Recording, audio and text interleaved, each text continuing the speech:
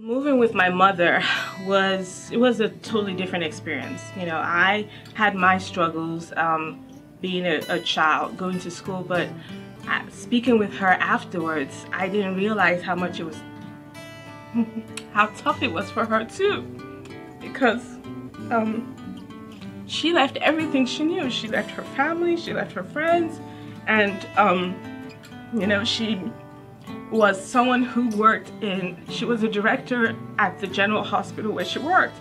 Now she's the new person, and she had to go through this accreditation process of basically passing exams. At this point, she's over 50.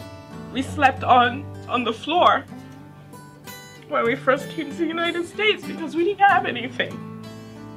We left everything behind, and we talked about this later, and you know, she told me, she said at some point she only had $100 in her bank account, but she had to pay rent.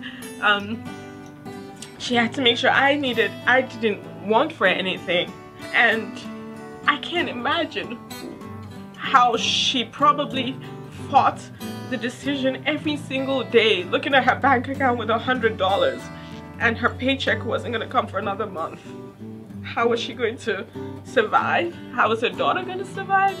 And was it worth it? And so I asked her the question. I said, was it worth it? She said she would do it 100 times over, because she's seen how I have flourished as a person. And she said this to me the other day. She said, "You're my idol." She said, "I have seen you overcome so much, and you stand up for other people, and even when life knocks you down, you don't give up."